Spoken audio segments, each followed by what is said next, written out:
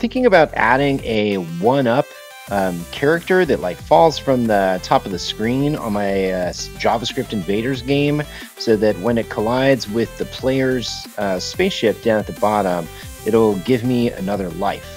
So there's some things that I've been using for making these games lately that I thought I wanted to show you.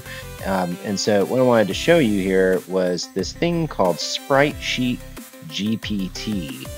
Spritesheet GPT is it's a custom GPT, so you can find it at ChatGPT, and if you go into the area that's it's called Explore GPTs, you can actually find all kinds of awesome things in here that people have made. But I'm specifically looking for this one called Spritesheet GPT, which I've been using to make like little characters for games and stuff like that.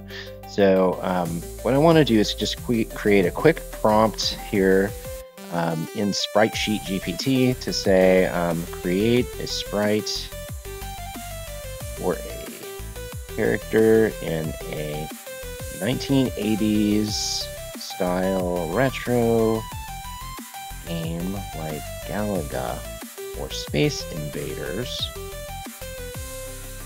that says one up.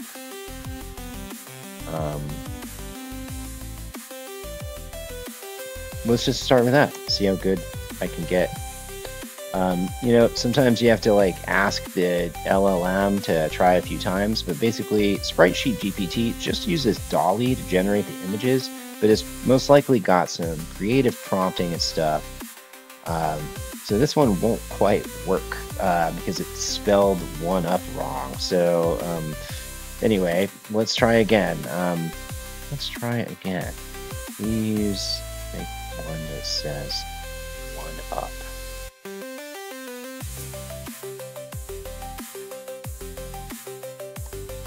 This, I like the style.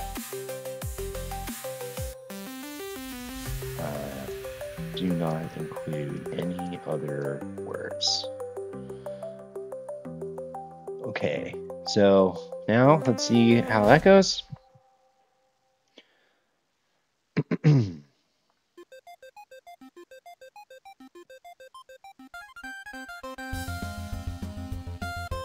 Okay, so now we've got another one. This one looks a little better. It's kind of funky, but let's say I like this one. Can you make it, please make it look kind of like a spaceship?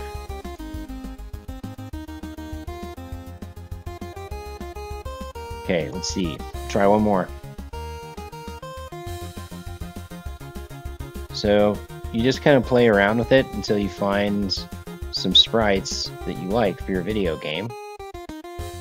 Really, I mean, that's, you can make full-on game assets in here that are like sprite-based assets. Okay, this works for me.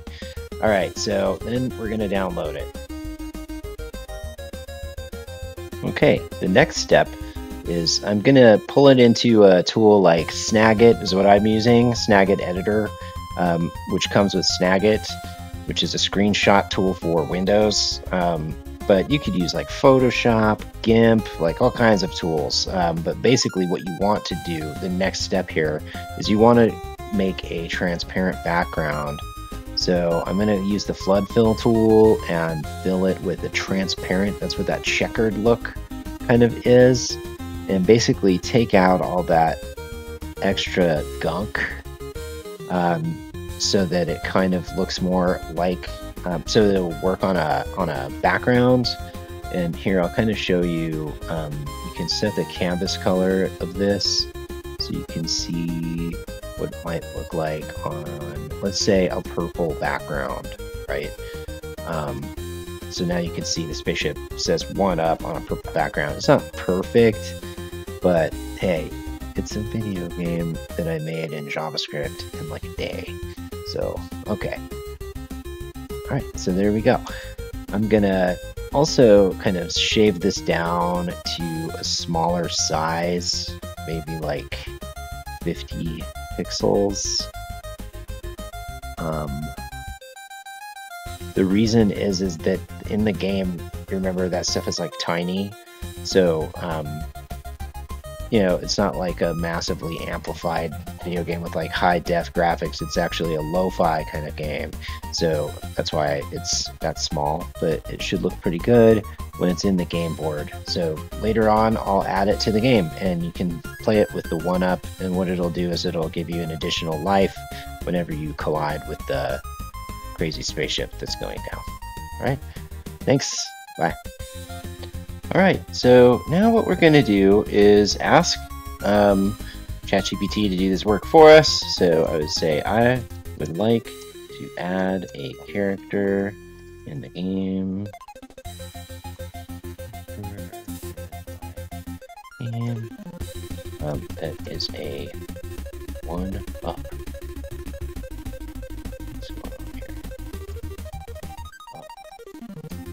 That gives the player 1 life when they collide.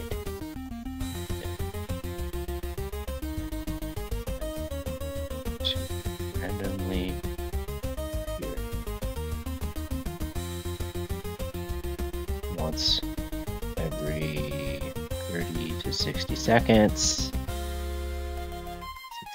seconds.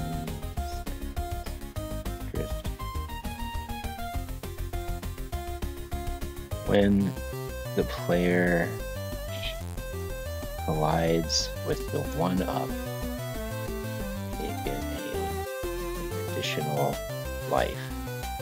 The file name or the sprite is Space Invaders 1up.ping. Here it's the code. Alright, hopefully it doesn't mess it up.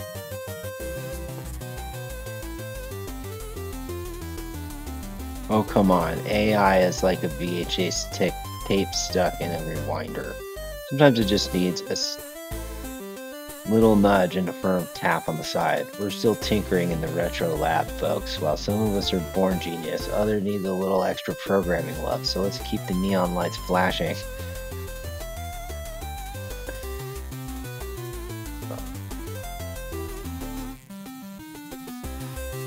Come on, ChatGPT, bro. Hey, you're done. You gave me the whole thing. Alright. Peace, Lord. Okay.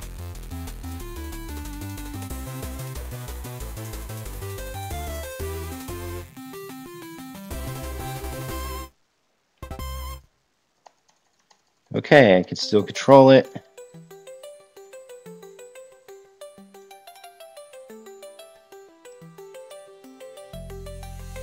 Hey, there it is. What happens? Oh, it worked.